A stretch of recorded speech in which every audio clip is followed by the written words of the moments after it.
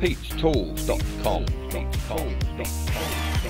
G'day guys, how are we all going today? Hey, you have to excuse the bloody noise if you can hear the rain on the roof of the shed. It's absolutely persisting down here today, mate. Absolutely persisting down. Anyway, Pete had nothing better to do, so he thought he'd better come in the shed, talk a load of bullshit to you guys. Yeah! Anyway, guys, what I'm going on about today is PT31 plasma torch. Have you ever had trouble when you brought your consumables that they don't bloody fit properly? I had a real bad run with them probably 6 or 9 months ago, and I got a little solution to fix it if you're having the same issue as me. I don't know if you are or not, it might just be me, it might have just got a bad batch. Who would know? Anyway guys, that's what the video is about today, how to fix your consumables that don't fit in your torch properly. Same as usual guys, you like my videos, subscribe, drop me a like, drop me a comment, come say good day in the comments below, and let's get into it, eh? Yeah! So I don't know if you're anything like me guys, have you ever noticed when you get these PT31 consumables, sometimes they don't bloody fit properly because they're really loose in your torch like so, and I've actually had some where I put the new consumables in and then I go to put the ceramic on the top and it doesn't even tighten up the nozzle's still loose and I can't even get any more out of this. So I don't know if it was a bad batch that I got or what the hell it was, but it certainly annoyed the crap out of me. Because what it does, if your consumables are not tight like this, guys, it does this. If we have a look in here, guys, it'll actually destroy your plasma torch. So I don't know if you can see in there or not, guys, but this here is all sort of chipped out and it's burnt out. The plasma consumables have been vibrating in it. Like they go in like this, and if it's not tight enough, they just vibrate and vibrate and vibrate. And when they vibrate, it just takes great big chunks out of your copper holder thing here. Here, I'll see if I can get any closer.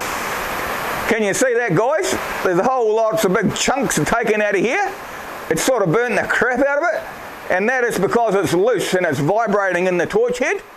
And sometimes I think it's because I forget to tighten it up properly. So I'll show you a little hack, guys. Once your torch head starts to look like this, because it's been loose, I'll show you a little hack to fix it. So what I did, guys, is I went and brought myself a little bag of washers like so. They're just copper, and they're exactly the same size as the diameter of this electrode. So if we grab one of these things, it's a bit of a mission trying to get them exactly the right size, but I found them eventually. They're only little baby things like that, guys. So what you got to do is stick your consumable in like normal, but you see how it's slopping around there because it's burned out the bottom of the torch. And then grab your little copper washer, stick it over the top of your consumable so it goes over the first notch of your consumable. Here, I'll show you. See, I put the washer here, guys. It just slides over the top of the consumable. And then we do exactly the same as what we normally do. We put the swirl ring on top of it like so. And then we put the cutting tip on top of it like so. And what that does is it packs it all up. And then it gives us a whole lot more leverage to tighten up this ceramic cap. So if we do that, a whole lot more leverage. There we go. We can really tighten the shit out of it now. And it's as tight as. So therefore it won't vibrate when we're cutting. Because I reckon that when they manufacture these things, there's only maybe 2 or 3 mil difference between manufacturers, and that 3 mil can make all the difference where it doesn't bloody tighten up in your torch. So I know what you're going to say now, guys. You're going to say, because I put that washer in there, the bloody thing's not going to cut. It does, watch. No problemo whatsoever, yeah!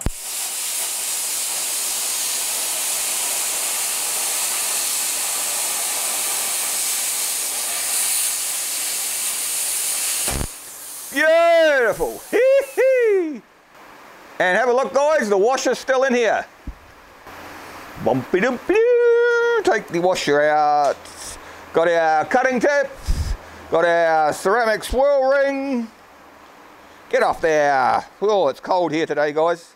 Cold and wet. Ceramic swirl ring off. Got our little washer here, guys. Whoops, drop the swirl ring. Good on you, Pete. A little washer.